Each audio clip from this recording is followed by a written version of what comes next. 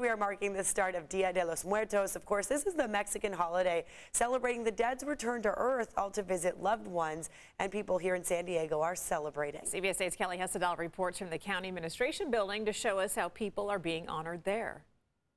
This day is a day that means a lot to a lot of people here in San Diego. So take a look at the altar right now.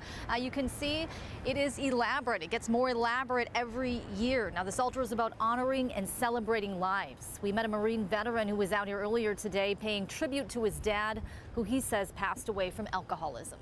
The one solace I do have is that he passed away peacefully in his sleep.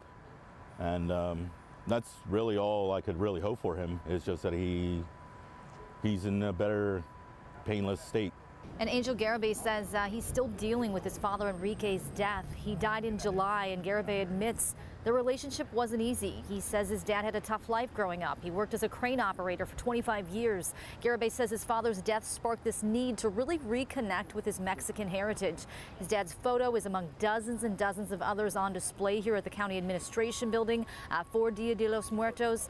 All have their own stories and families connected to them, their loved ones paying tribute to them.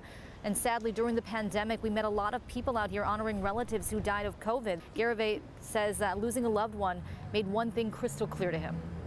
Life is short, and we have to understand that, and it sometimes really takes a hard lesson to understand what it really means, you know, and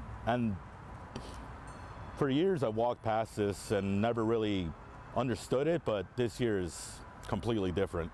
And so if you get a chance, you certainly want to come down here and check out this altar. Now, there's going to be a celebration here at the County Administration Building tonight. That begins at 6:30. There's going to be music, food, dancing. It is free to the public. Kelly Hessedal, CBS 8.